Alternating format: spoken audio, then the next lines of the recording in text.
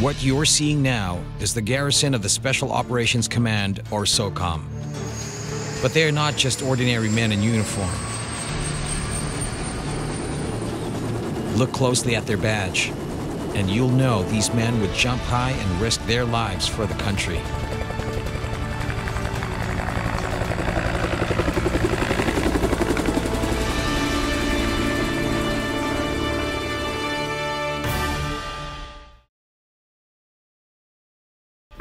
The Special Forces Regiment Airborne is an elite Philippine Army unit established in the 1960s.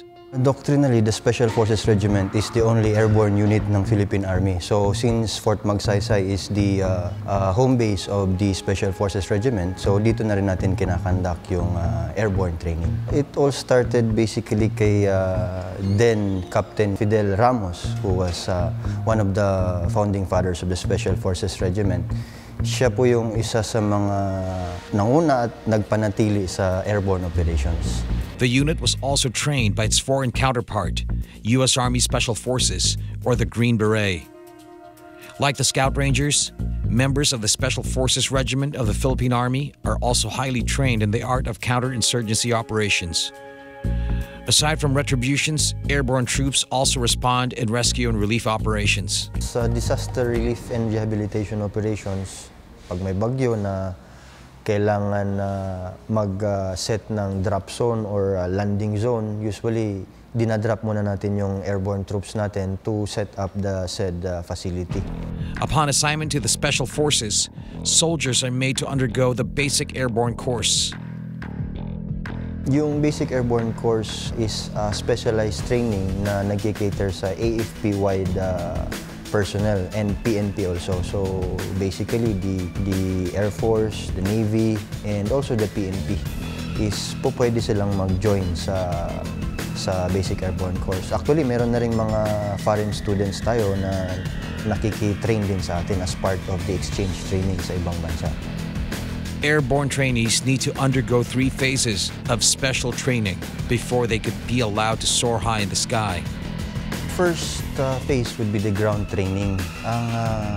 Ang purpose bakit meron tayong ground training is to execute the parachute landing fall. Then the second phase would be the canopy management. So basically the student would know after the training kung paano mag-steer ng parachute so that after exiting the aircraft, sa tamang landing zone siya papasok. The last phase would be the towering phase na makikita ninyo. That particular portion of training, matuturuan yung estudyante natin how to properly exit the aircraft. So after the 3 phases of training, the student would be qualified enough to jump from an aircraft. It takes 45 days of serious training to become a certified airborne trooper. Bago ka maging tinatawag na airborne qualified, you have to undergo a basic airborne course, which is basically a 45 days or a 4 weeks course na ang training na ito is you will be trained how to the basics ng parachute landing fall, how to exit an aircraft, then the canopy management. And after which, you have to make 5 qualifying jumps. So after 5 qualifying jumps, you will be certified as airborne qualified ka na. Once they have accomplished the basic course, each member of the SF regiment may opt to undergo specialty courses. After mag-qualified na sila, they would opt to undergo the jump master course. Sila yung nagpapatalon sa paratroopers so that maglaland sila sa designated drop zones nila. Then after which, if they opt for a higher skills, so to speak, pwede silang mag-undergo ng military freefall course. Dito naman sa military freefall course, ang pagkakaiba dito sa basic airborne course kasi static. Kumbaga, ikaw yung maglalagay ng static line mo, yung line, yung hihila ng parachute mo. Sa MFF, lalabas ka ng parachute, ikaw yung hihila ng parachute mo. So, yung sa basic airborne, yung gamit nila doon is the T10 and MC1 parachutes. Sa MFF, they are using the MC4 parachutes. So, yung MC4 kasi po, pwede kang mag-land kung saan mo talaga gusto in a pinpoint accuracy, so to speak. But what does it really take to be up in the sky? Find out when DSTV returns. Up next, watch the airborne troops fly away.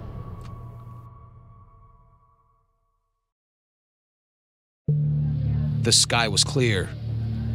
It was a perfect training day for the paratroopers. Our team was there to watch them train. The airborne troops were up early.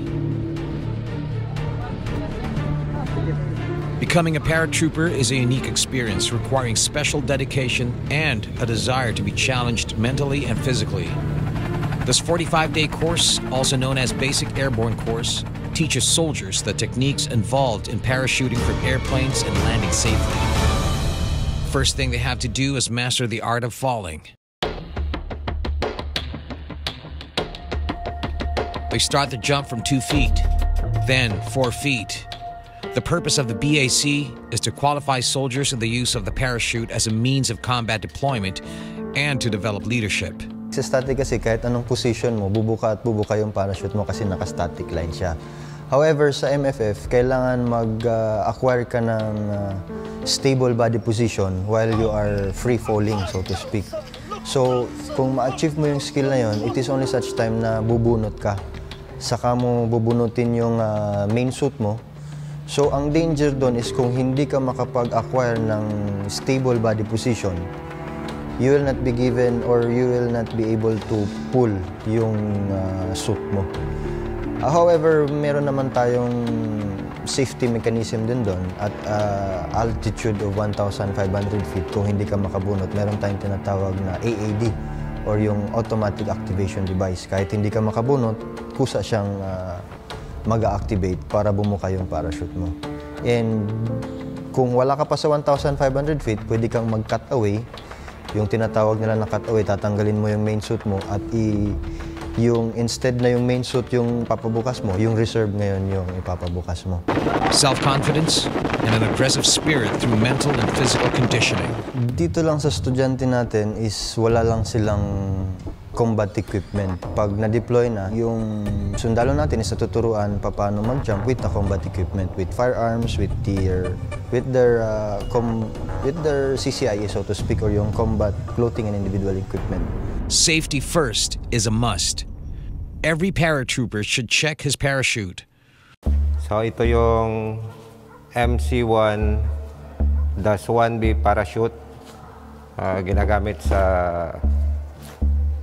static airborne operation. The parachute is the lifesaver of every airborne troop, so one should always learn the proper way of packing this up. So pag nakalabas na lahat yung canopy at napasukan na ng hangin yung canopy, that's the time na mag-a-anchor siya sa hangin o yung pinaka-anchor niya, then magkakaroon na ng mabigat na tension, tsaka magpuputol ngayon itong brake cord na naka-attach sa D-bag to the canopy. They even took our team for a ride on board the Huey UH-1 chopper. For training, usually ginagamit natin is yung chopper, yung UA choppers ng Philippine Air Force. But during the actual operation, halimbawa meron tayong seize and hold operations or yung disaster relief, na kailangan merong airborne drop, usually C-130 yung kailangan natin gamitin for the reason na kailangan may combat equipment. Now, we come to the most exciting part, the free fall.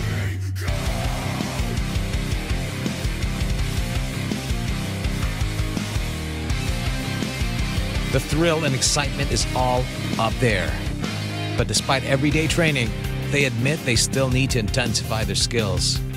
But with high hopes, courage, and relentless dedication, the airborne troops will soar high.